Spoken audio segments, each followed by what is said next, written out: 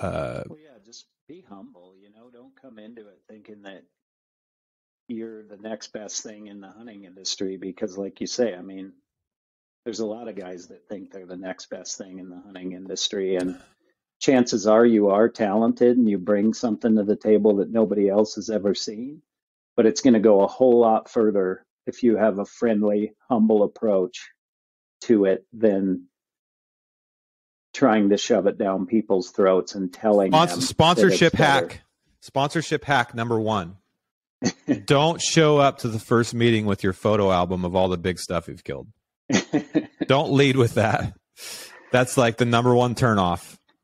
That's the way it was when I came into it. Oh, yeah, like, dude. I remember people walking around with their photo albums. Dude, people packing around their bucks. Oh, yeah. Like literally packing around heads. Oh, my God. I would run the other way when I was at Sitka if I saw that. The physical photo albums were the worst because they would pull them out of their bed. They'd be like, do you have a minute? And I know if someone says that, I automatically don't. Yeah, exactly. And it's like, yes. And then like a saber out of their backpack comes this huge photo album. And it's like, let's start 10 years ago. Oh, here's man. the bull I shot. It scored 321 and an 8th. And then I'm like, oh my God, dude, I'm glazed over. I'm done. This is not happening. But if you come in and been like, and actually the best way to do it is just go integrate into the industry, give your product away for free, give your time away for free, go make friends, be authentic, like go on adventures with cool people that are already more successful than you, and keep putting out your product, keep working hard. People notice it, and all of a sudden you might get your first sponsorship, and then the second one, and then the third one. The worst way to go about it is the things we just described, right, Jace? Yeah, for sure. No, I mean, you look at the people who have been able to break through, and they're all very down to earth, very approachable, very humble people. The people that are not that way get weeded out pretty quickly and are a bit alienated in a room, Mm-hmm.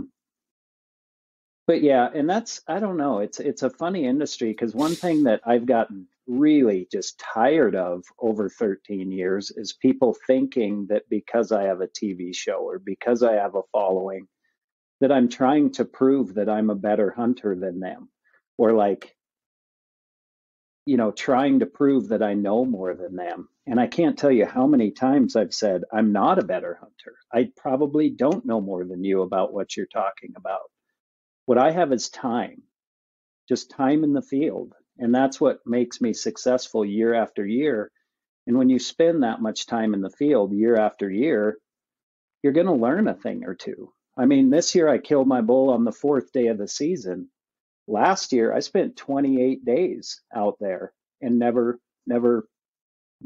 even came to full draw on a bull. And yeah, so, hunters. Well, I think this is just a male problem.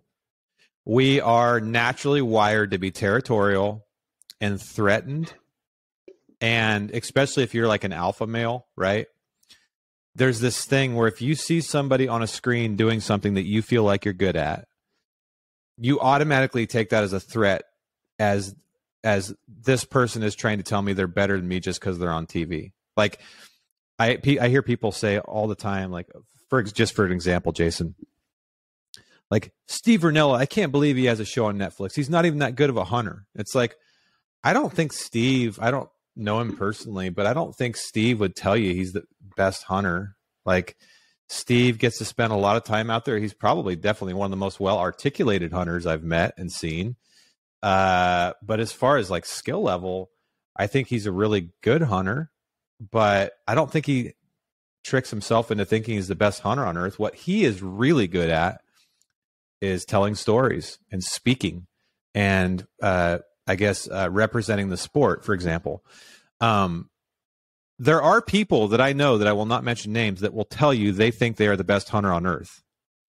And so that does exist, but most of the time the people on TV or in these YouTube channels, they don't think they're the best hunters. And if they do, deep down, they know they're not. Because I have more news for you folks. how would you even determine if you're the best hunter? Like, what are your metrics? How do you measure that? I've tried to think about how that would even be done, if it could be done. Like for example, in golf or the NBA or baseball, like there's real science behind that, but the variables in hunting are so wide ranging. For example, like if you have enough money, you can pay to shoot just about whatever you want. You can shoot the biggest stuff. So big doesn't necessarily mean you're the best hunter. Then you could say, well, if it's public or private, okay. Well, what about if I draw the best tag in Wyoming and I shoot a big bull on public? Does that mean I'm the best hunter? No, it just means I drew a great tag and I shot a nice bull, right? Mm-hmm. So then you might say, well, it's if you got every species. Well, no, I can pay to do that. If I have the time and the money, I could just about anybody could do that with. So then you're like, well, it's the weapon. If you're traditional, that means you're the greatest hunter. Well, not so much. I don't think that's right either. So like you can go around and around in circles, but the reality is there's no way to measure that. So, and the even bigger point is who fucking cares? Who cares? Yeah. If like this is not and should not be a competition. You can have fun with buddies, right? Like, oh, I shot a bigger bull than you, you loser, stuff like that. Who cares? Good meat bowl. Yeah. Jason and I do that all the time. Like he texted me his 400-inch bull this year, and that's my first response. Nice meat bowl.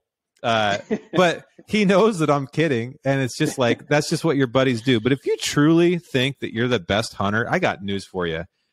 Most likely you are not. Absolutely. You might be the best, the perceived best within your narrow niche in hunting, for example. Like, sure, I'll give you an example of that. Like, I think Dustin Rowe is probably one of the best sheep guides there is. But yeah, I would not. I don't know if there's a way to measure if he is the best, nor do I even care. He's definitely one of the best. But, and you could do that with elk and so on. But the point is, it's so pointless. It does not matter. So right. that's not the greatest angle to come at it. And if you feel threatened, you should check yourself. Be like, if you find yourself watching Jason's show and you say, why is he's trying to act like he's a better hunter than me? It's like, well, that actually might be you getting defensive because you're insecure.